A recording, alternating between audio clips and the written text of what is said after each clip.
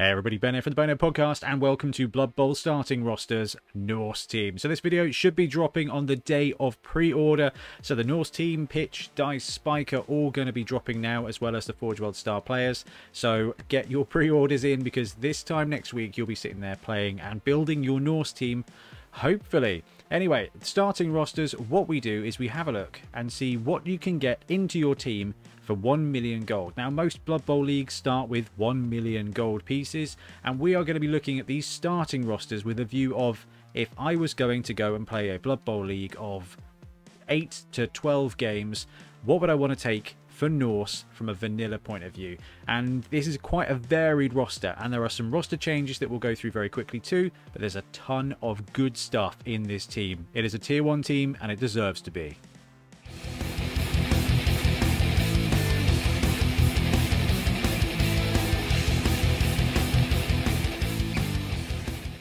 Okay, so let's talk Norse roster changes. The Yeti has stayed the same. The Ulfwarders have stayed the same. The Catcher and the Thrower positional are gone. So if you played this team in Blood Bowl 2016, or you've been using them from the Teams of Legend PDF, big watch out there. Catchers, gone. Throwers, gone. They do not exist anymore. They've been replaced by another positional called the Valkyrie down here, that you can kind of take two of your favorite models, whether it's a thrower or a catcher, and use them as, because the new Valkyrie positional has pass, catch, dauntless, and strip ball. So basically a kind of hybrid thrower catcher, still movement 7, do not worry, but 95k, very expensive positional. The Berserkers have stayed the same. The linemen have got almost better. They've gained thick skull, so they're still armor 8+, but they've got thick skull, so they are going to stick around on the pitch, albeit stunned, a little bit more often, which is massively going to help the roster. On the downside, they've got Drunkard, which means that if they are making a rush move, if they're making a go for it, it's only going to succeed on a 3+ instead of a 2+, and therefore a 4+ in Ice or Blizzard or whatever it is. There is also one more positional to mention, which is the Beer Boar. Now, the Beer Boar is a 20k strength 1 stunty titchy player that is really of no use combat-wise, but is of massive use from a roster building point of view, as we're going to look in. But also has this aura effect that at the end of your opponent's turn, if you've got a prone but not stunned player within 3 squares of a standing Beer Boar, on a 5+, they just get straight back up before the start of your turn. So, going to be a massive impact every now and again, but does give you that vulnerability of the fact that one of your 11 players is a Strength 1 Beer Boar. Anyway, let's have a look at some starting rosters for Norse. Okay, so the Norse roster has got a ton of great positionals, so we're going to see just how much we can sneak into a 1 million gold, he said pound build. Right, 3 reroll Yeti comes in at 990 here. We've got the Yeti. Now the Yeti is 140k, big strength 5 bruiser with claws, with frenzy, and a cheeky bit of disturbing presence as well. So it does get that extra aura effect to kind of influence the ball skills of your opponent. Not the most important thing here. The fact that this Yeti is frenzy and claws means that it is going to just have a wonderful time deleting some of your opponent's players. Now, Mighty Blow and Claws don't stack the way they used to, so you can still take Mighty Blow on a strength, but basically you will be Claws on an 8+ to break armor, and then Mighty Blow, if it works, will then apply for the injury roll. It's still bloody. It is still effective. It just doesn't add up like it used to. Failing that, you can kind of go the Juggernaut. I'm going to blitz with my Yeti route, or Brawler. I'm just going to get stuck in with my Yeti. I find that Brawler is probably going to be a better skill because the Yeti is going to end up in base contact a lot of the time. It's going to be frenzying around in kind of a little bit of a mosh pit. Your team has a lot of block. It's going to be blocking. It's going to be brawling. So Brawler fits nicely, but if you want to, or Yeti, to pretend to be a Minotaur, then Juggernaut is the skill for you. Mighty Blow, like we said, is always good. Now, the technically correct thing to do is to get block on your Yeti whenever you can. It is a double skill, which means it's going to be 12 SPP to save for that Yeti, which is 6 casualties. So it's a bit of a long haul. Technically correct, block. But if you're playing tabletop and you don't want to wait several years to get that block Yeti, then actually Brawler or Juggernaut are going to do a great job, as is Guard. Now this guy getting Guard is going to allow your normal strength 3 dudes that stand next door to him to get 2-die blocks, and 2-die blocks with block are good blocks to block with. So Guard is also a really great option. On this roster, we've got 2 Wolf Warreners and 2 Valkyries. So the 2 Ulfs are going to be your strength 4 blitzers in this roster. This roster does not have Berserkers, but this is the biggest catch-all here. This roster, Ulf Warreners are 90k. No, Ulf Warreners are 105k. Valkyries are 95k, Berserkers are 90k. So if you want to swap out an Ulfwerener for a Berserker, both your Valkyries for a Berserker, you absolutely can. I've built this roster to have 4 of the most expensive positionals because you can swap any 2 of those out for a Berserker if you want one. I personally think the Berserker's role is awesome. Jump up is great, Frenzy's great, the fact it's got block is great. Great player, great blitzer. But actually, you've got block lineman, you've got the strength 4 of the Ulfwerener with Frenzy. I'd rather have strength 4 Frenzy than strength 3 Frenzy with block. That's just how I roll, and they're more expensive, and we can get them in the roster, but you can downgrade the Ulf to a Berserker. And I want to run 2 Valkyries. I think the fact that they've got AGP access is awesome, and yeah, they've got no combat skills to start with, but they start with Strip Ball and Dauntless and block, and pass and catch. So as soon as they get block, you can go and do whatever. You can go wrestle Strip Ball with them, which is great. You can go block and use them as your primary ball carrier. You can go on the ball and use them as a ball collector. You can give them sure hands. Valkyries are going to be awesome and are therefore, I think, a reasonable candidate for random skills. But they are, at movement 7, the fastest players on this team, and I think that's what's really important about it. 5 linemen, and linemen are linemen. Now, the great thing about these linemen is they've got block already, so actually you can do what you like with them. A random general for a Norse lineman is a great thing. Sure hands to make them a ball handler is a great thing. That means you've got a lineman to be your ball picker-upper, and then your Valkyries to be your touchdown scorers. Works nicely. Tackle does work brilliantly on these linemen. They can be your sweepers. At movement 6, it gives them great coverage in the backfield. With block, you get that strength, that skill access, that skill benefit. But it also means that you don't have to use tackle on an Ulfwerener. You can go block with the Ulf to give him that combat strength, and you kind of got a bit of a sweeper. Now, this roster here has 3 rerolls and 1 beer bore. So we've got the 1 beer bore as our starting 11. Now that is so that we can take that 20k player, which is cheaper than 50k as a lineman, and use it as kind of a cash buffer to buy that second Ulf to get the Yeti on the roster, to really just play with the cash. Now, 1 beer bore means you will have to deploy him. It also means, however, that the beer bore can run around, do stuff, then potentially die. Now, this is League, so the beer bore can go, and you will get a Norse lineman for free with Loner. Okay, a journeyman, loner lineman can go on the line, protect your actual team. So you can have the beer bore and it might do great things. It might die. If it dies, you get compensated in the way of a free journeyman for your league while you save up the cash to buy your Berserker.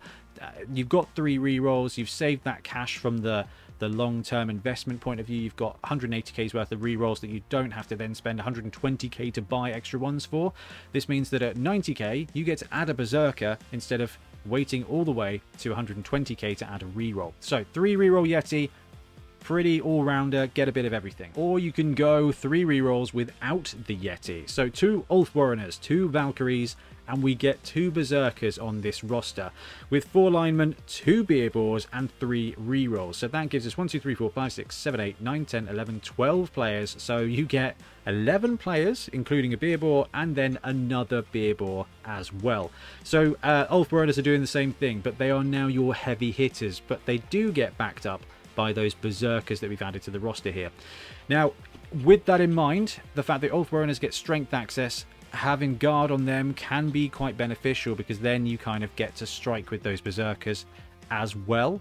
But given those Zerks who've also got strength access, guard, or mighty blow, or tackle to be your extra sweepers is great. Basically what happens here is you get 4 frenzied blitzers to do things with. 2 of them are strength 3 with block, 2 of them are strength 4 no block. So a great mix there. 4 linemen, 2 beer bores, 3 rerolls is a great all-rounded roster. The only thing you've got to wait for is 140k to add that Yeti. Or you can go max frenzy. Now this gives you a big roster with a big amount of hitting power. So 990 is going to get you 1 Yeti, 2 Ulfwereners, and 2 Berserkers. That is 5 frenzy pieces. 1 with strength 5, 2 with strength 4, and 2 with block, which is not bad. This brawls with Khorne. in a dangerous way, and is also backed up with 6 block linemen. So that's your starting 11. Now, because you get a little bit of cash left over, you get 2 beer boars as well. Now, at 990, you can sack off both those beer boars and get an extra lineman, or you can take that cash, play around with it, and probably get another Valkyrie in there. But this is sitting at 2 rerolls now. Now, this is the fun roster. 2 rerolls, frenzy, frenzy, frenzy, frenzy, frenzy is gonna be risky, but there are going to be those games where this just comes into play. Now, the beer balls are really important on this roster, because what happens when you make a lot of frenzy blocks? You fail a lot of blocks, a lot more blocks than you would normally fail. Now, it may not be very many. You can definitely play around it and choose not to block, which is the biggest skill that you will have to come across if you are a frenzy heavy Blood Bowl coach. But sometimes your dude's going to end up on the ground. That beer boar in your backfield just being able to give you a 1 in 3 chance of standing up a prone dude at the end of their turn means that this roster, where you've got all this combat power, there's an intrinsic part of it that's just going to reanimate itself and drunkenly stand up and just keep brawling. And if I was going to have a player stand up, I would want it to be a Berserker or an Elf Warrior or a Yeti. So while you've got essentially 13 players on this roster, you've got that angle where those beer boars will give you a tactical choice.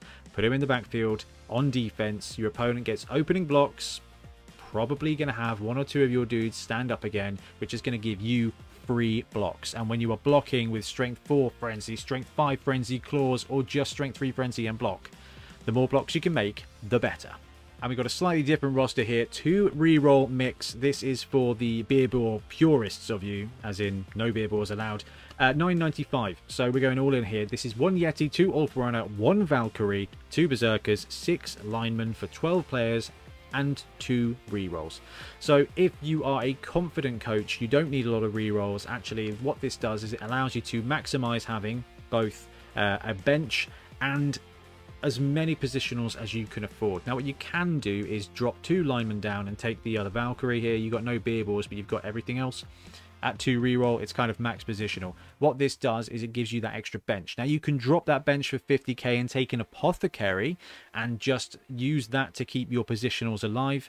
This is what this roster does. This gives you all the good stuff with a little bit spare. You're just a little bit low on those rerolls. So the 2 reroll mix gives you that kind of mid-range build. You've got a bit of cash left over. You can bin off that 12th player, get an Apothecary, bin off that 12th player, put all that money into dedicated fan factor. You get flex with this, and you get the Yeti, you get those Ulfs, you get 2 Berserkers, you get the heavy combat contingent. You've just flexed and picked up one of your fastest players in the Valkyrie as well.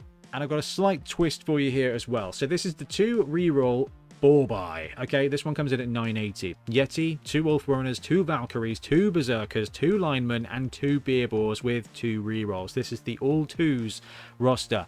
You get everything you need, with the exception of some rerolls. Now, this is an interesting roster. This is going to leave you with 2 strength 1 players in your starting 11. That is a huge vulnerability. On the other hand, it means you max out on everything you want with the exception of rerolls. You start with every positional you will ever need for Norse. And the reason it's called the boar buy is because this is a way to cheat your cash flow in a league. Now, this is an interesting one. You take these 11 players, you have both those beer boars, and then you fire them after that first game. You will be compensated in league with 2 free journeymen. So that first game you are going to be down in the way of power. You're going to have all your positionals. They're going to start those reps. That first game is going to be a little tough, but a beer boar can help get your players up. But then you start the next game with a couple of journeymen, which gives you 11 strength 3+ players, all of your positionals, only 2 rerolls, sure, but this is where you can kind of use those boars in a league setting or in a tournament to kind of play the cash game. This is an interesting one. It's a great place to start. The first game will be rough. But when you sack those beer boars off, or you can keep one and just sack another, or, you know, quite frankly, 1 or 2 of them may just die in that game, you can start using and leaning on that journeyman rule because you've maxed out on all your positionals. In fact, what I'd say is the first thing you buy with this roster is an Apothecary, and you can even play the cash around a little bit. Maybe drop a Valkyrie, take a lineman. That will give you 50k to get that Apothecary, and you just start brewing up your positionals as quickly as possible. A Yeti with Mighty Blow, a Yeti with Brawler, an Ulf Warren with Block or Mighty Blow, a Valkyrie with anything, basically. This is where your roster's going to start brewing up, and having 1 or 2 free lone alignment to put on the line and die, which is not going to be all the time, because with Block and Thick Skull, they're going to stick around, and with Block, that loner is kind of limited anyway, and with 2 rerolls, actually you've got a ton of integral power and skill to kind of balance it out. This is a great way to kickstart your team. If you are going to try and play catch up, your first game is a bit of a write-off. It's not, you know, you are starting at a disadvantage on the pitch. But this is going to kickstart you maybe 4 or 5 games worth of positionals, and that is quite important. So if you're late to a league, I can see playing the cash rule, playing the salary cap game here, doing it NFL style, is definitely one to be aware of, because you can use it to get everything you're ever going to need, and then you just have to hope that they don't die. But quite frankly, it's got to be 3 reroll Yeti. There is an argument to say that Norse don't need 3 rerolls. It's a fair argument, okay? Because you've got Block, you've got Strength, fantastic. But you've got those Ulf Warriors, you've got those Valkyries, and you've got those Linemen. The Linemen and the Yeti are a heck of a combat contingent. Those 2 Ulf Warriors can be great blitzers, and the Valkyries are just limitless players. You've got 1 Beerboar to keep your team kicking around and just get to try them out. This, I think, is a great start. You do lack a little bit in the way of positionals with those Berserkers, but you get the best Berserkers there, the Ulf Warriors. So I love this roster. You're going to save money over time by not having to pay 120k for that 3rd reroll, but you've got 180k's worth of Berserkers to buy instead. I like this roster. It gives you a bit of everything, and I think it's probably one of the most sensible ones. Although, if you're feeling sporty, the Beerboar buy roster will probably net you more benefit in a league over time. Anyway, thank you very much for watching. Let me know which of these Norse rosters you're running with, or if there's something else there that you think is a better balance, then please chuck it in the comments so that everybody can see. This is what's great about these videos, is that your guys' advice is there forever. And then when you're trying to pick up a Norse team and looking at your rosters, you can flick through the comments and see some other brilliant ideas too. Anyway, for now, I'm going to disappear. Enjoy your Norse teams, and we'll be back soon with more Blood Bowl content. Happy blocking. Thanks very much for watching. We really appreciate your support. If you want to help support the channel even further, please like and subscribe, or come join us on our Patreon. We have early access to content. We get loads of feedback from you guys, and we try and do competitions as much as we can. Or you can get yourself some Bonehead podcast merch on our Spreadshirt site. So if you want to support a team, especially for the Bonehead Championship, you can pick up a shirt, a mug, things like that. It all helps support the channel, and we really appreciate it. Anyway, links below. Thank you very much. Happy blocking.